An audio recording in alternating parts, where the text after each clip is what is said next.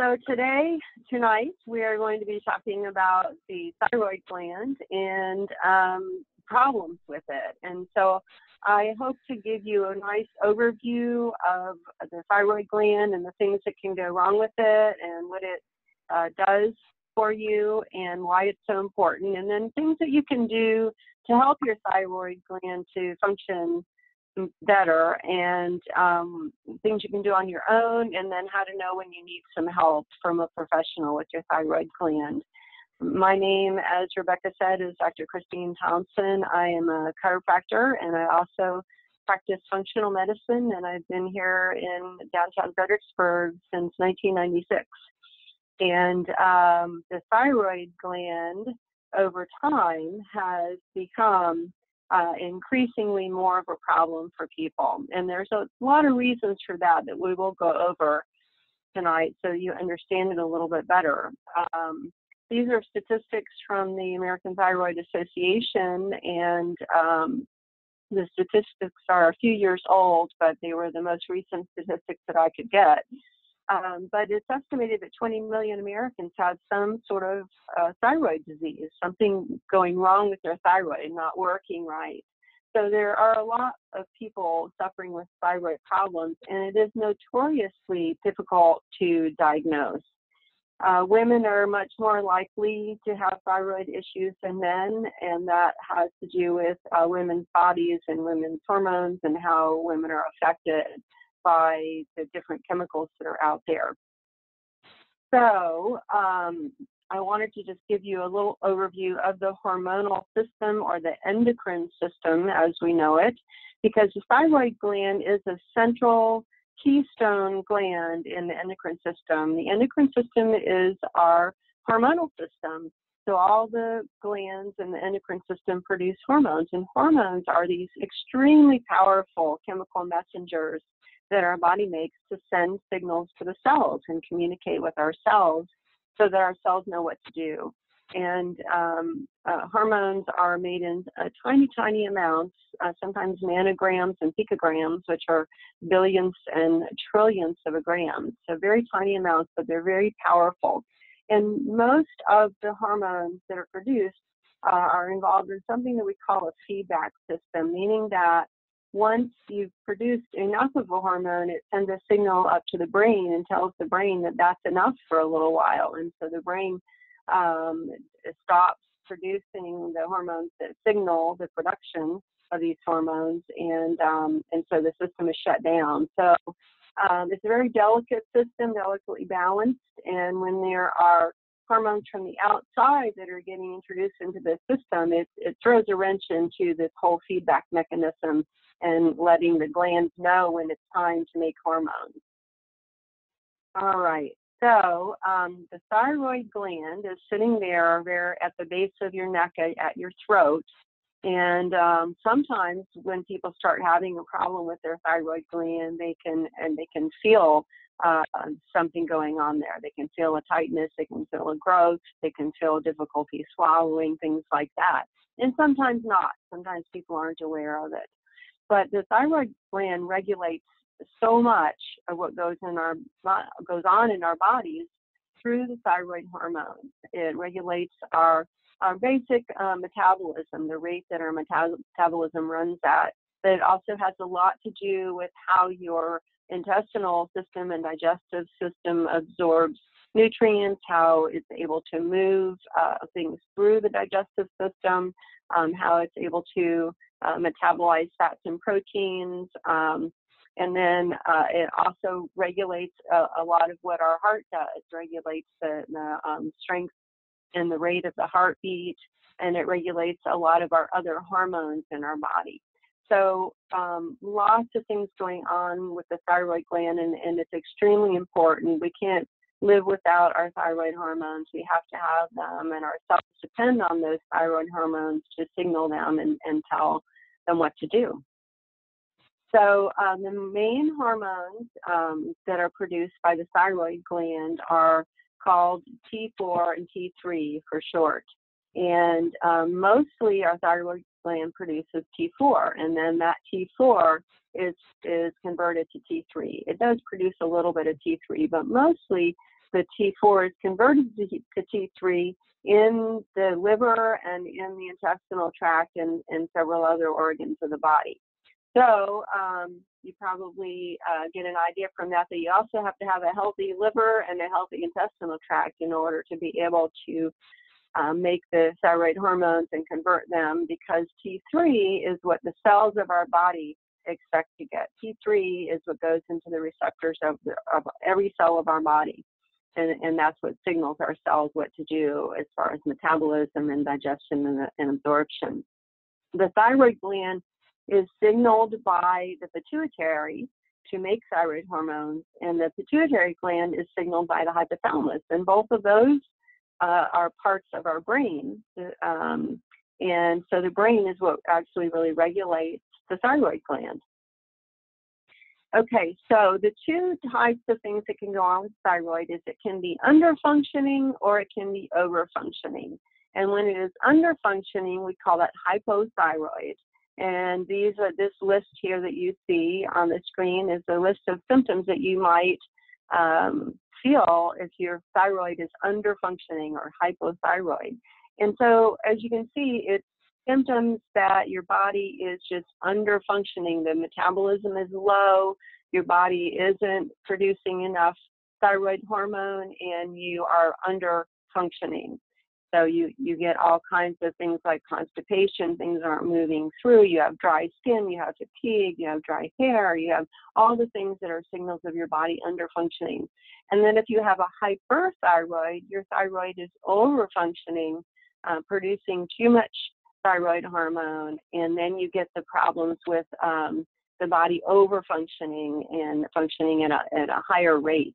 So you can end up with hair loss. You can end up with a rapid heartbeat and sweating and heat intolerance and irritability and muscle problems and gas and things that show that your body is functioning at too high a rate. Okay, so oops, I'm pushing the wrong button there.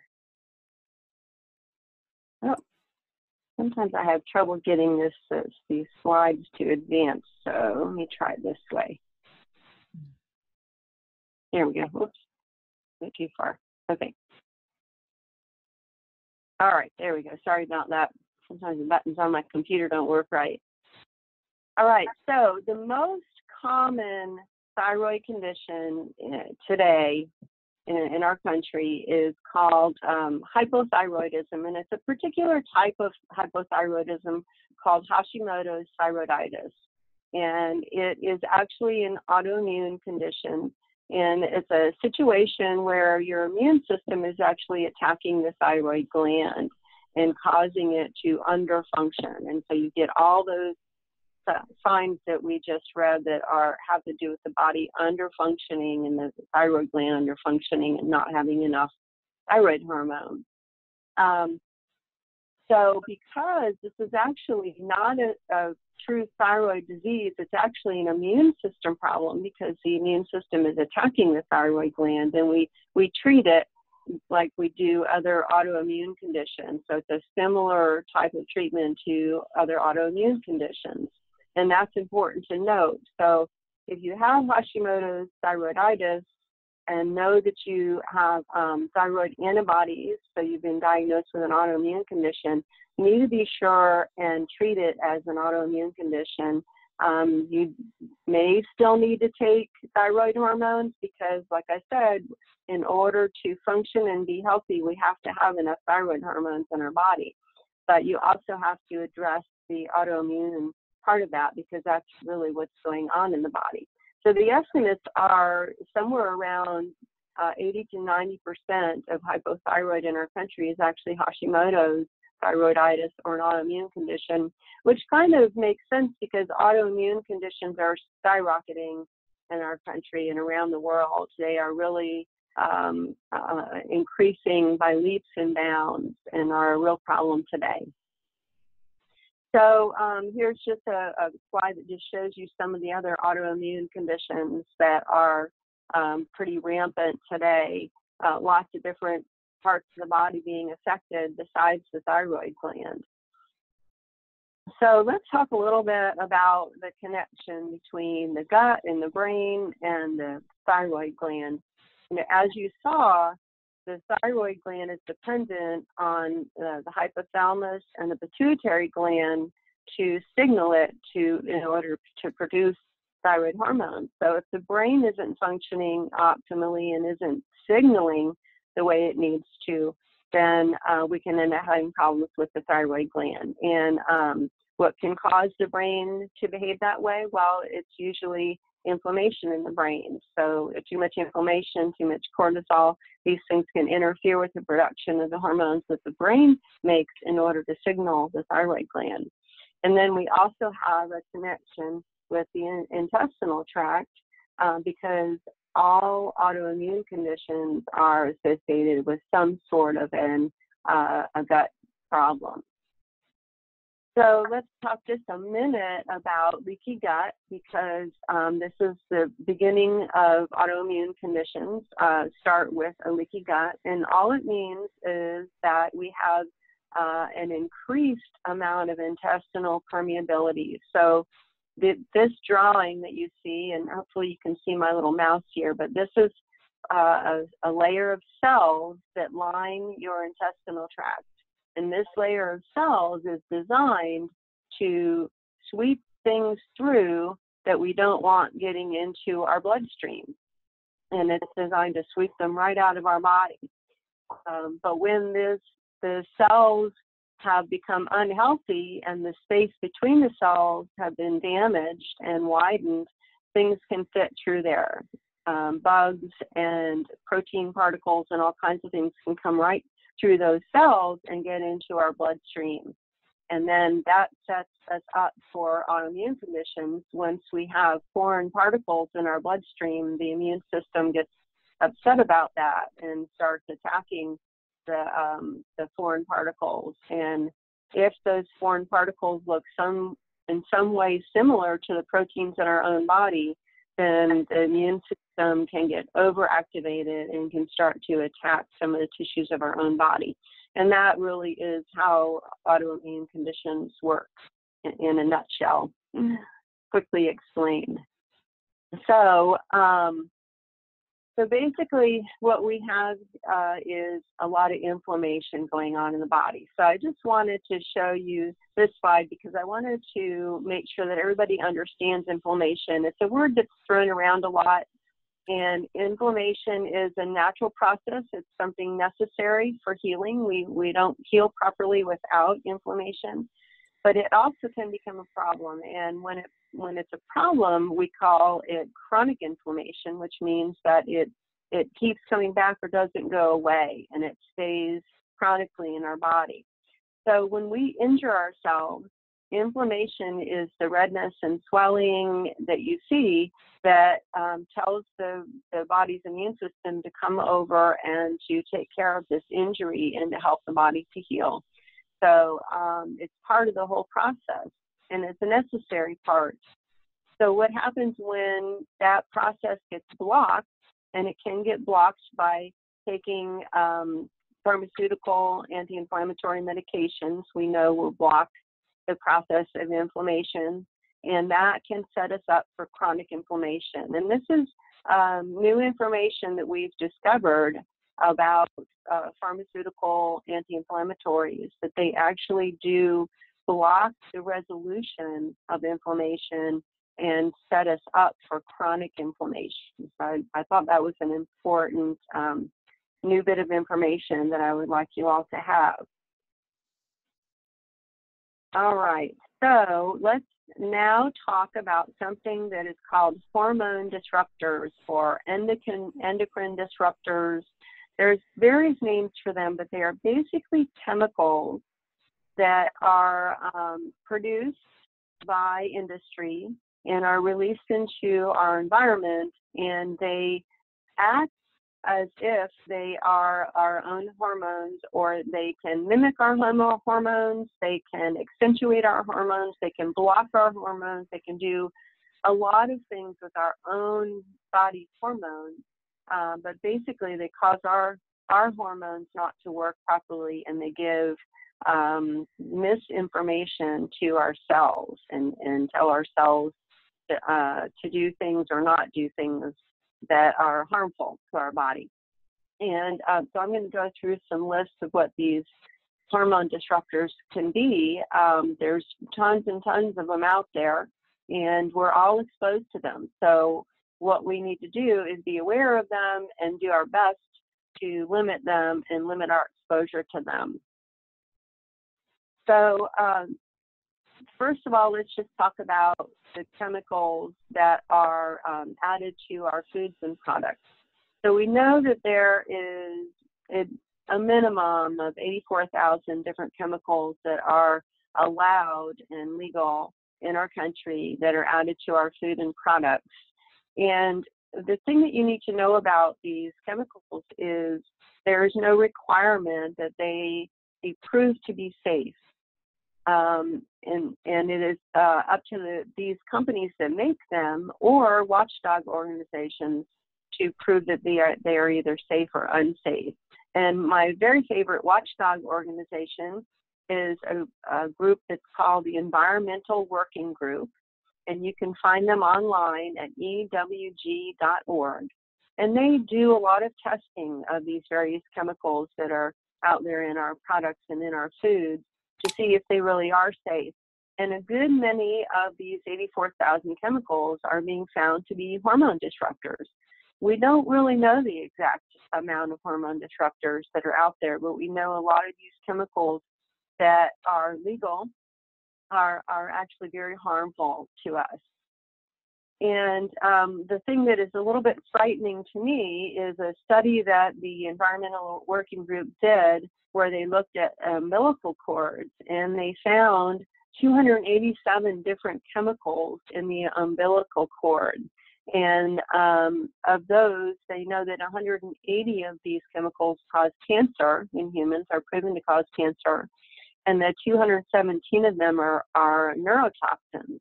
In other words, they interfere with the development of the brain and nervous system. So we have some real dangerous things going on, and we just need to be more aware of that. So I'm going to go through some of these toxic chemicals because I think it's not helpful to be just paranoid and afraid, but it is very helpful to be informed and aware and to know that there are things that we can start to avoid. So pesticides and herbicides are known to be hormone disruptors and are known to be harmful to the thyroid gland. So all the chemicals that I'm going to go through now are known to be harmful to the thyroid gland. And then there are flame retardants, which are found in a lot of the furniture that you buy. A lot of the electronics that you buy have flame retardants on them. And you can off-gas some of these. So with the flame retardants, you want to let computers and furniture and things like that sit outside, and you want to allow those chemicals to off-gas into the environment and not into your home because they are so toxic. And then we have a chemical that's called dioxin that is found in a lot of plastic production and pesticides and different manufacturing processes. And then we have another product that is found in liquid hand soaps, antibacterial liquid hand soaps. And then we have something called PFOA, which is used in nonstick cookware and stain-resistant fabrics. And all of these chemicals have been found to be very harmful for the thyroid gland. Now let's talk a little bit about plastics. To me, I think plastics are one of the most dangerous chemicals that are out there, and one of the ones that we can start to avoid and reduce in our life. We can't avoid it completely, certainly, because we're surrounded by plastics, but we can certainly reduce the amount of plastics that we use, and most definitely in the plastic drinks that are found, the water and sodas and anything else that's found in a plastic water bottle. You can start buying these things in glass, and you can start using glass in your house and when you travel. And the other thing is the phthalates. And these are used in plastics and vinyl flooring and different adhesives. And they also are found to disrupt thyroid function. A lot of these different chemicals I'm going through have been found to either block the thyroid hormones or somehow alter the formation of the thyroid hormones and the way that they move through the body.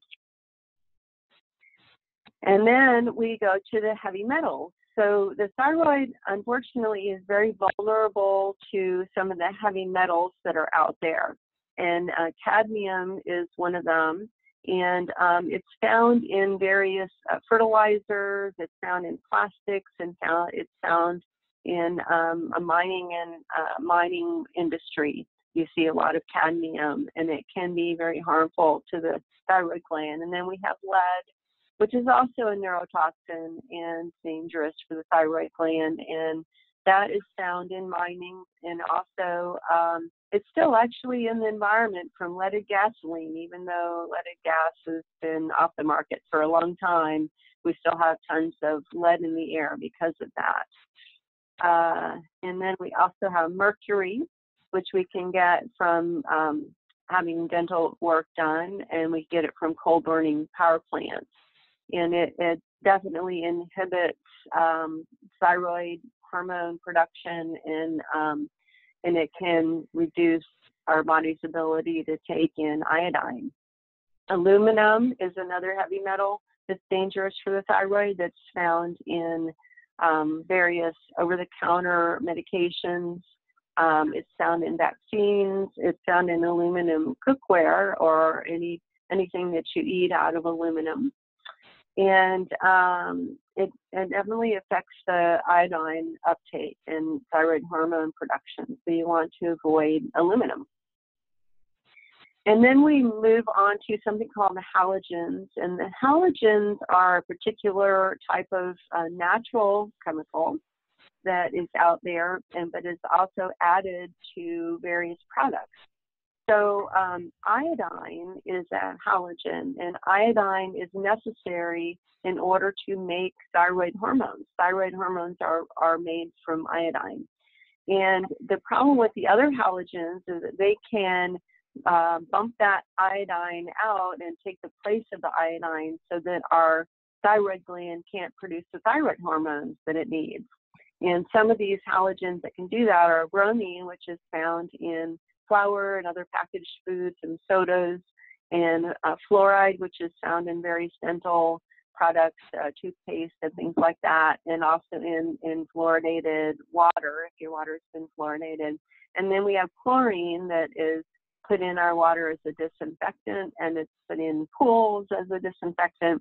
And so we have a pretty heavy exposure to chlorine also, and all of those can bump out iodine so that your thyroid gland can't make thyroid hormone. All right, so let's move on to another popular topic, which is stress. And stress can have a detrimental effect on the thyroid gland when it's not managed properly. So the stress response is part of your body's emergency response to danger.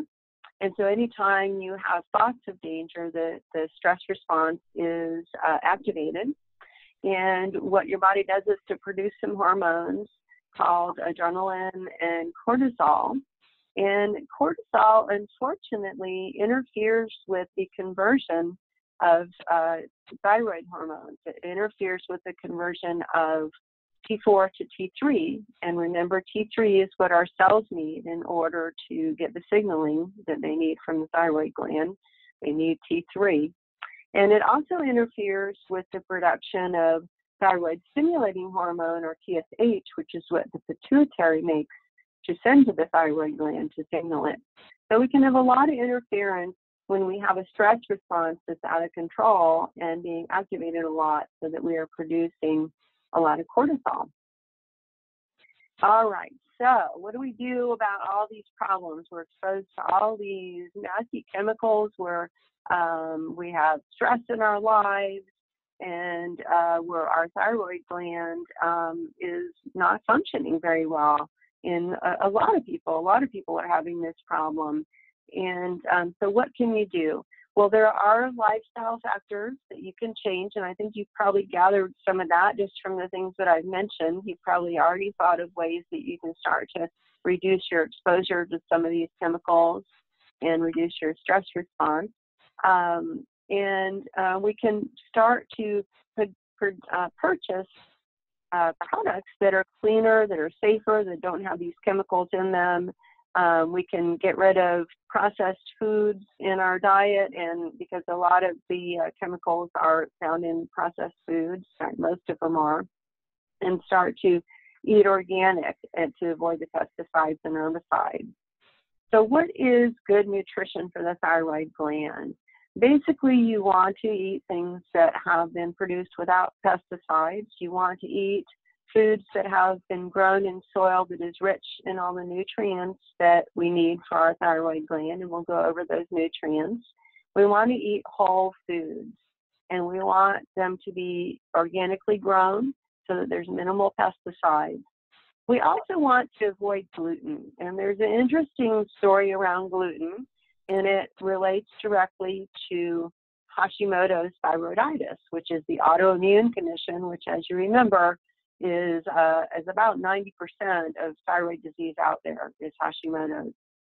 And what we have discovered with gluten is that the gluten causes leaky gut and causes it so that these molecules can pass straight through into the bloodstream and cause inflammation and cause an activation of the immune system, and cause the immune system to start to attack the thyroid gland. And we have found a particular problem with people who have been diagnosed with Hashimoto's. About, I'm going to say, I think it's about 60% of people with Hashimoto's end up being very gluten sensitive. So not everybody, but a good percentage of people with Hashimoto's are very gluten sensitive. And so because gluten is so inflammatory to the digestive tract, so difficult to digest and can cause leaky gut, it's just a good thing to avoid when you're suspecting that you have thyroid issues. But Christine, but at the bottom of the slide, though, just to point it out, those are all the things that you can eat, right? So there's lots of options for people who really shouldn't be eating gluten or can, really can't tolerate it. So there's lots of options. Absolutely. Now, remember, we don't have to have grains in our diet to be healthy. They're not an essential nutrient, but they are, some of them are very good and nutritious and have a lot of vitamins and minerals in them and are very tasty. So these are some of the grains that don't have gluten in them that you, if you are gluten sensitive, that you can add to your diet. Amaranth, millet, buckwheat, quinoa, sorghum, rice, and oats. And the oats, you have to make sure that they say gluten-free on them, because sometimes gluten has been added to oats, but they are they don't naturally have gluten. Thanks for pointing that out, Rebecca. And here's a list of nutrients that we know that the thyroid needs in order to make thyroid hormone. So we know that we need iodine. In fact, T4 has 4 iodine molecules on it. That's why it's called T4. And we get iodine usually from the sea. So we get it from wild-caught fish. We get it from sea vegetables, but we can also get it from milk and eggs and some green vegetables. We can get decent amounts of iodine. Selenium is a mineral that is found in the soil. However, when soils have been depleted through improper farming methods, we end up with very low selenium in foods. But some of the foods that are higher in selenium are Brazil nuts and sunflower seeds, and also some of the fishes like halibut and sardines. And then, of course, vitamin C, which is in almost all of your fruits and vegetables, but especially high in red peppers, kiwi, broccoli, kale, strawberries, and tomatoes. And then we also need zinc very much. Zinc is an important mineral that also is found to be deficient in a lot of people because it has been depleted from the soils so much. And it's necessary for the immune system to function properly, and it's necessary for the thyroid gland to function properly.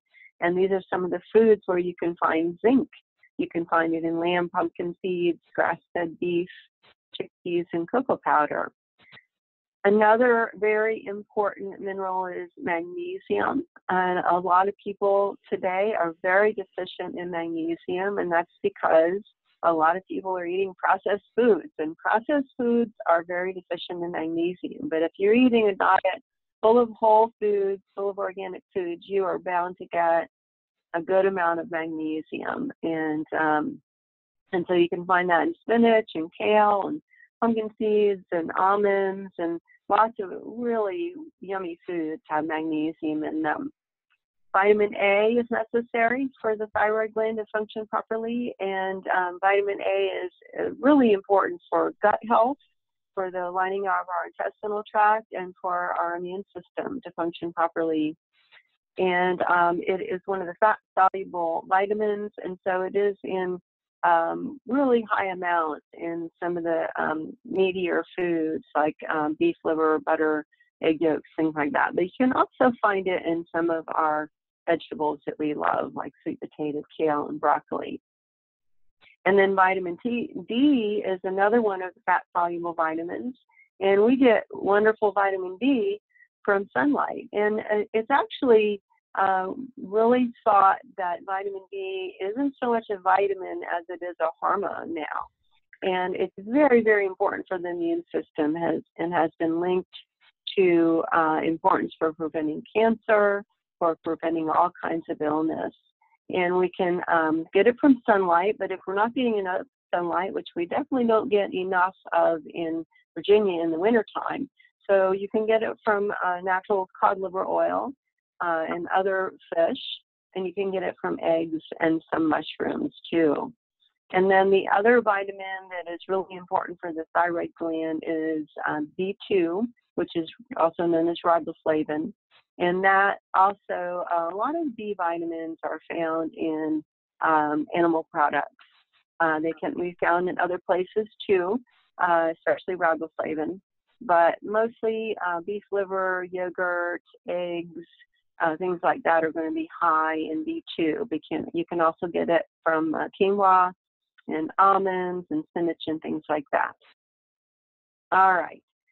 So let's talk for a minute about all those nasty toxins that we talked about that we're exposed to, and some we don't have that much control over. Some we do, but some we just don't. They're in the air. They are coming from industrial manufacturing plants.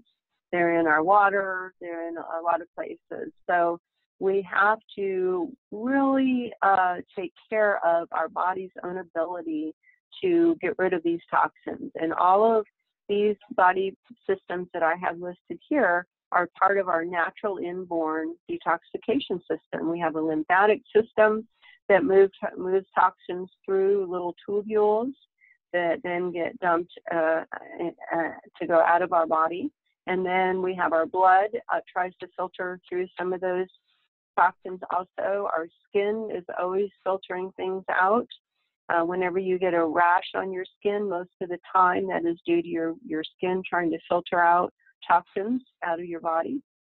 And then we have our kidneys that filter all the fluids in our body. We have our colon that filters out all the solid materials. And the colon is the part of our body that we're talking about gut health and our gut lining. And I showed you those cells that line our body, and I talked about leaky gut.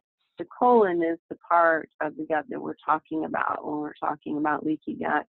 That's where the cells can become more permeable, and we can have toxins leak through those cells into our bloodstream and become inflammatory, toxic, dangerous chemicals in our bloodstream. And then our lungs are trying to filter the air that come in. And our liver, our wonderful liver, is our main detox organ, and it is working all the time trying to filter out those toxins and convert them from fat soluble, which most toxins that enter our body are fat soluble, and our liver converts them to water soluble so they can be washed out through the colon. And so we want to take care of all those parts of our body since they're very, very important. So we want to have healthy habits that keep those body systems functioning and filtering out toxic chemicals. So the other thing that can help a lot is movement. Movement actually activates the lymphatic system and keeps it working properly. Without movement, our lymphatic system doesn't move. And it also reduces the stress response. So it can reduce the amount of circulating cortisol just by regular movement and exercise. And it can also raise our metabolism when we're having a problem with hypothyroid and having a lowered metabolism. And then, I was just going to ask, Christine, how much exercise does somebody need to get? So if this isn't, a new idea for somebody who hasn't really been exercising regularly. So it depends on what your daily life is like. So what I tell people is if you sit at a desk for 8 hours a day, there is no amount of exercise that you can do that will make up for that 8 hours of sitting. So you have to move during the day. It's definitely beneficial to have an exercise regimen daily. And the amount of time that you exercise is going to be dependent on what else you're doing during your day. But the very most important thing that you can do all day long is just to get up and move around. So do not sit at that desk. Get up at least every 20 to 30 minutes. Do a couple of yoga poses. Do some stretches. Walk around your desk. Jump up and down a little bit. Whatever it is that you need to do, but move. Your body is made for movement, and the more you move during the day, the healthier it is for you. Does that answer the question, Rebecca? Yes, I'm about to get up and do jumping jacks right here and now. So no. Yeah, exactly. Yes, we have to move as much as possible all day long. Now, if you're trying to start some fat burning, get your body burning fat, there's specific types of exercise for that. If you're trying to raise your metabolism, you want to exercise about 30 minutes of cardio, like a high intensity exercise to get that metabolism going. For fat burning, it's more of the high intensity intervals. So, and you don't have to do very much of it. It can be as little as 10 or 15 minutes a day, but high intensity. So it depends on what it is that you're trying to do and what your body needs to determine what type of exercise regimen you should adopt. And so I usually tailor that to people depending on what it is that they're needing. Okay. And just because I just saw it pop up, it's just switching gears a little bit, going back to leaky gut. There's a question that a participant has.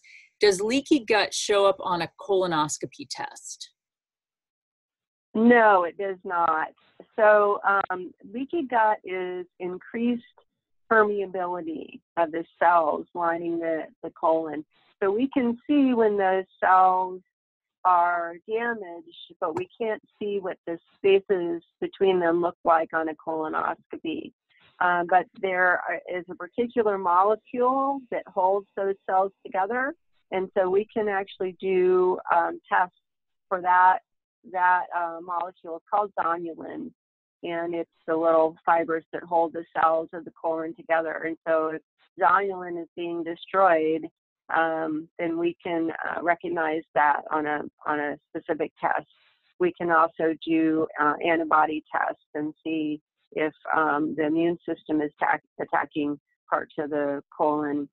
So there are ways that we can tell, but a colonoscopy usually doesn't reveal that, and it's not something that a gastrointestinal doctor is looking for. It's a fairly new concept. It is being accepted medically. For a long time, it was not accepted in the medical field as a real thing, but now, since we have discovered those little molecules that and how they work and how they keep the intestinal permeability at the right amount, now it's being accepted as a real problem and something that's diagnosable.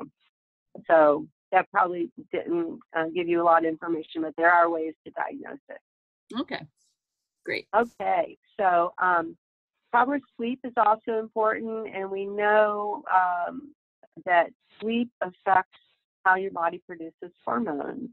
And we also know that the brain's lymphatic system is activated during sleep. So in other words, your brain detoxes itself during sleep. So if you're suffering from brain inflammation, and if you have leaky gut, I guarantee that you also have leaky brain and have some brain inflammation, because the two go together. And so it's very important that you get enough sleep so that your brain's lymphatic system can be activated and it can start detoxing itself. We find that most people need about 7 to 9 hours. That varies a lot, and it's very individual. So you need as much sleep as you need. And if you're waking up feeling rested, you're probably getting enough sleep. If you're waking up still feeling tired, you're probably not getting enough sleep. But it's really important what kind of habits you adopt before you go to sleep. We know that the light from electronics signals the brain that it's time to wake up.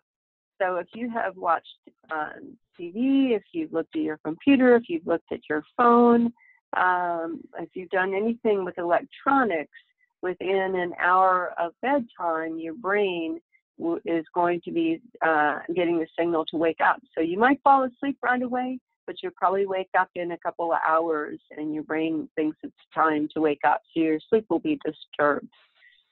So there's lots of things that you can do to try to tell your brain, nope, it's time for sleep and rest and quiet time. And keeping the lights dim is one of those things, and doing some type of habit that relaxes you, listening to some soft music, doing some prayer meditation, doing some stretches, doing some yoga poses, doing some breathing exercises, reading a little bit with not too bright a light. Those kind of things can help you to relax and sleep well.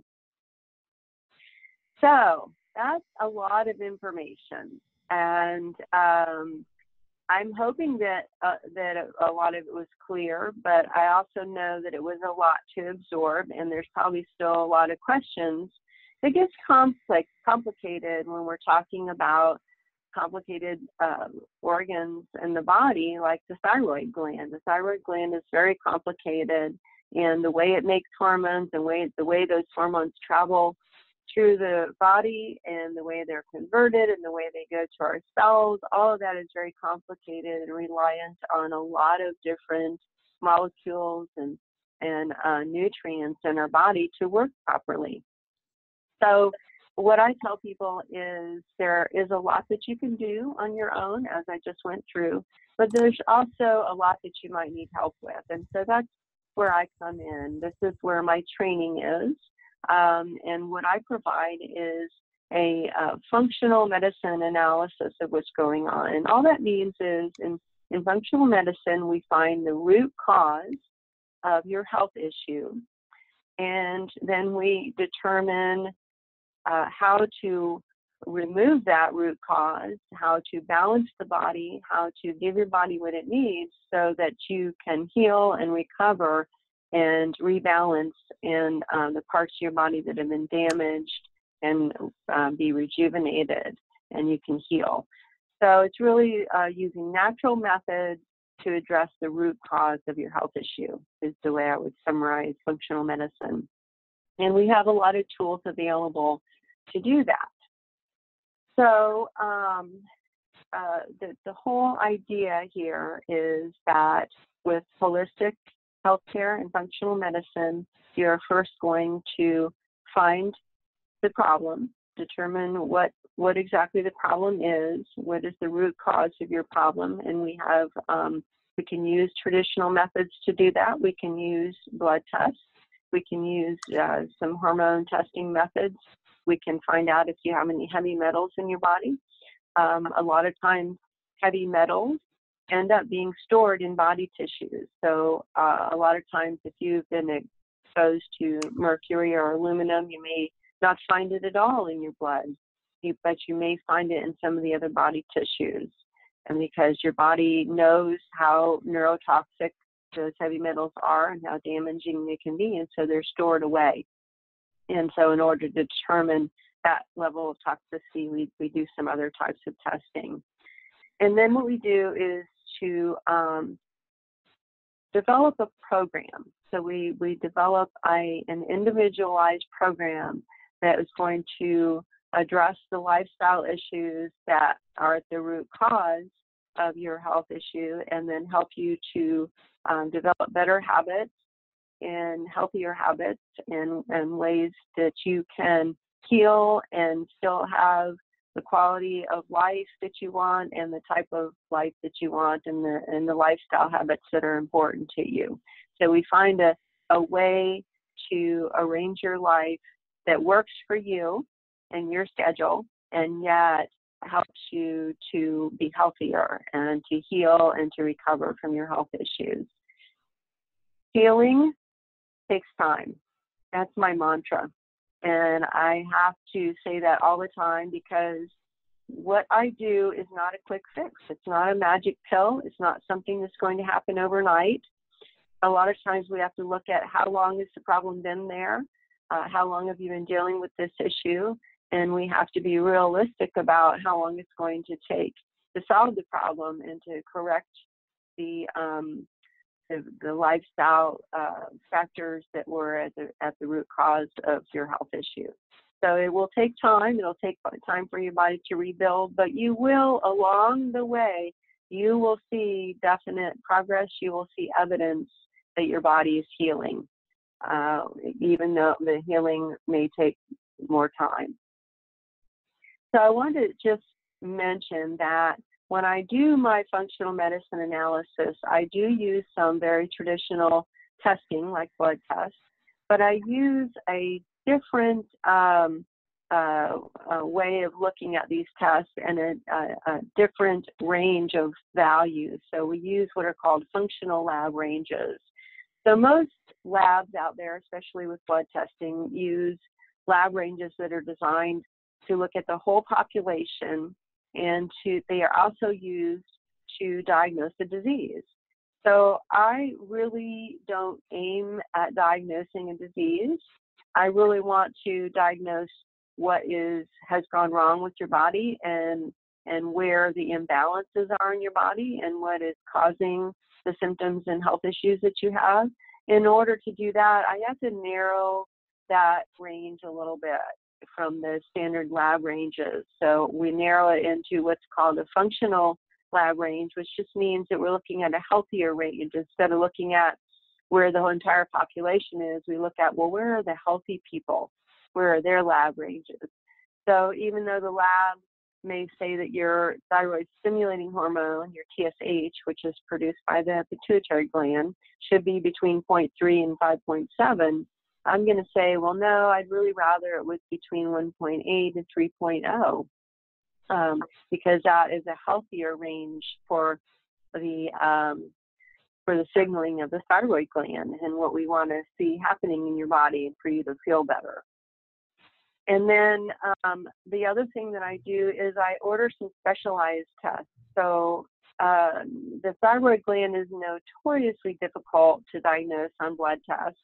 And sometimes it's just simply because the right tests weren't ordered.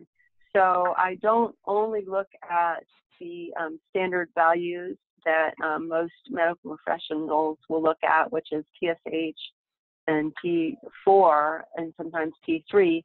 I look at some of these other values because they can tell me what's really going on with the thyroid and where the problem is. We also are going to do other types of testing. We can do some hormone testing. We can look at heavy metals, as I said before. We can do a physical exam. We can do some autoimmune testers. We have a lot at our disposal to determine where the problem is, where the root cause is, and so that we can start the healing process. I also wanted to mention some of the products that I carry in my office that I found very beneficial for the thyroid gland. One of my favorite things to use for the thyroid is herbal, because a lot of these herbals are modulating herbals. So they will help the thyroid gland, whether it's under functioning or over functioning. They help the thyroid gland to just function better. And they also help your body to resolve inflammation rather than blocking inflammation. We want to resolve the inflammation. So this thyroid complex from MediHerb is one of my favorites for the thyroid gland, because it has a few different herbs in it that are known to be tonics for the thyroid gland, and to help the thyroid gland to just function more optimally. And then these are a few of the other products that I carry. This one from Apex Energetics has a variety of different nutrients and enzymes and even some glandulars in it that help to rebuild the thyroid gland when it's been damaged. And then I have something from Standard Process called Thytrophin PMG. And we learned just recently, I came back from a seminar at the new research center that Standard Process has built in North Carolina. And we learned that these PMG products, which are actually protomorphogens, they are actually the part of the DNA that helps your body to resolve inflammation. So instead of blocking inflammation and being anti-inflammatory, we're actually going to help the body move into the resolution phase by using these PMG products. And this one in particular is made from the thyroid gland. And it's actually made of the microRNA, which is the matter that they've just revealed in our DNA that is so essential that they didn't know what it was for so many years. And then we have a special iodine product. We have to be a little bit careful with iodine with thyroid issues. Some people are very sensitive to iodine. Some people are allergic. Some people don't respond well to iodine. But if you are deficient in iodine, you can't make enough thyroid hormone, and so it is important to supplement iodine. And this particular iodine product I've found to be very good and safe for that, because it is a protein-bound iodine made from food, and the body absorbs it very well, and it does not have the negative effects that some other iodine products can have for people. And then lastly, but certainly not least, we need our omega-3 oils, because the omega-3s are so highly anti-inflammatory, but they actually, what they do is help you resolve inflammation. So they do help you to not go into that chronic inflammatory phase. And the other thing we found out in our seminar that we went to recently is that when we pair this tuna omega oil with the Thytrophin PMG, we get better resolution of inflammation. And so it's kind of the little missing component that scientists have recently discovered, is that we need that microRNA in order to completely resolve inflammation. Okay.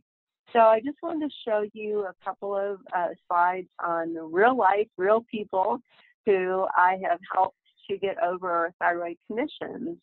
And this was a lovely lady that I worked with that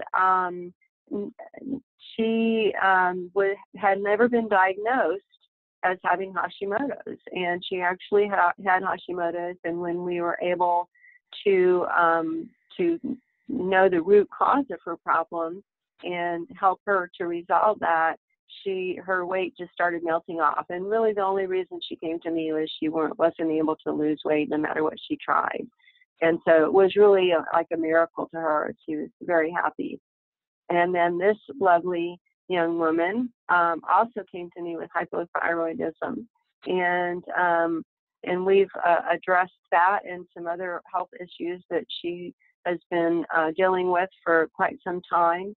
and she's gotten some great results and been able to lose weight and seeing her blood markers improve dramatically and decrease the inflammation in her body. So thyroid issues are very treatable. If you've been frustrated with yours and have been unable to get a proper diagnosis, or have been unable to resolve some of the symptoms associated with your thyroid issue despite taking thyroid hormones, there's a lot of other things that we can do to help you besides just giving you thyroid hormones. And just to note, guys, the actual video testimonials from those patients, as well as a lot of other patients, are available through the Whole Health Solutions website. So you can look for the drop-down success stories, and you can see a lot of those videos, and they're very short, but very, very effective. Yeah, they're just a few minutes long, but they give more details themselves right out of their own mouths about their experience and how they were helped. So I think that is the gist of the information that I had for you. I do want to tell you that I am running a couple of specials this month, the month in November. And one of those is that for a donation to St. George's Episcopal Church has a program called The Table, where they take donations of fresh produce from local farms, and then they distribute that those vegetables free to the community, to whoever is in need of fresh food. They distribute that on a once a week when of course when the growing season is going, which won't be now, but they do once a week during the growing season. And so for a donation to St. George's, I will give you a free introductory consult where we sit down and we discuss what your issue is and whether you are a good fit for a functional medicine analysis. And we suggest that you donate $45, but you are welcome to donate whatever you would like to.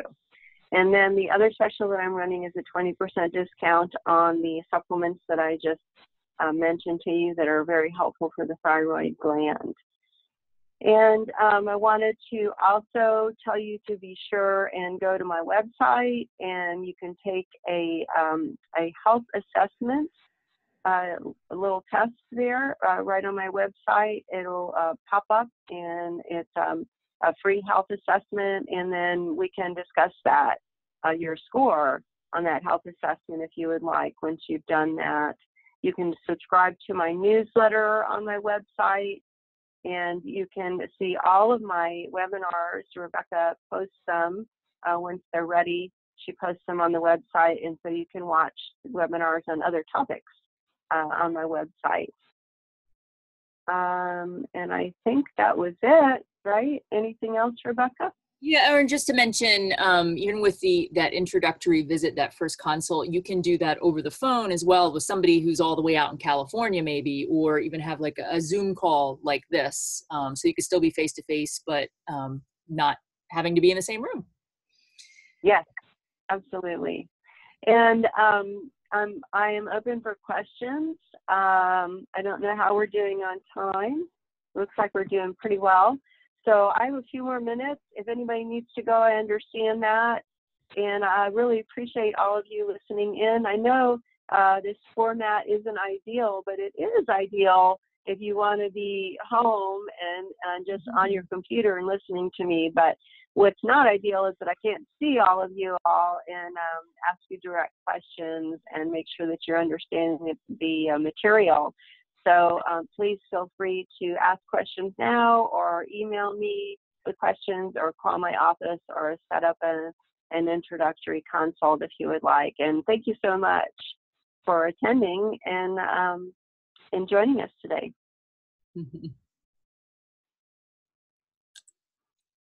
Oh, okay. Were you opening the floor to questions, or? Yeah, I was. Oh, okay. Okay, just checking. Yeah. So if anybody does have questions, now would be a great time. I can even, if you want, I can unmute your line if you like. You don't have to. You can also just enter something into the chat window and let me know. And if you prefer not to ask a question now, as she said, you can always just send an email or make a phone call.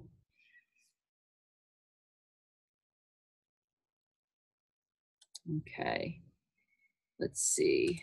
And if there aren't any questions, and I'll give you time to think about that, if there aren't any questions, I will go ahead and launch the final poll questions that we have for you. And that's just so that we know exactly what topics that you guys would be interested in hearing about in the future from Dr. Thompson. And if you don't see something here, feel free to send an email. The other thing is, like Dr. Thompson was mentioning, just give us feedback. Do you like the webinar feedback? I'm sorry, the webinar format, or would you prefer a live meeting here at Whole Health Solutions in Fredericksburg?